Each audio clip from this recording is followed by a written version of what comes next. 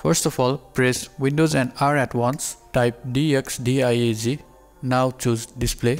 Inside device name, you can find your graphics card name. If you have multiple graphics card, then choose Display 2 and you can find the name of your graphics card, which means I have NVIDIA GeForce RTX 2060 and Intel Ultra HD graphics.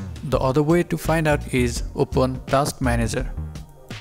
Then go to Performance and you can see the GPU 0 represents Intel graphics and the GPU 1 represents NVIDIA graphics in my case. Yours might be different, so don't worry. And final way is to open Settings, then choose Display, then scroll down and choose Graphics. Now choose any one of them.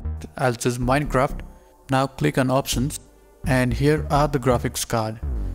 And this is how you can find out your graphics card details just using these 3 different methods. So I hope you liked the video and see you again.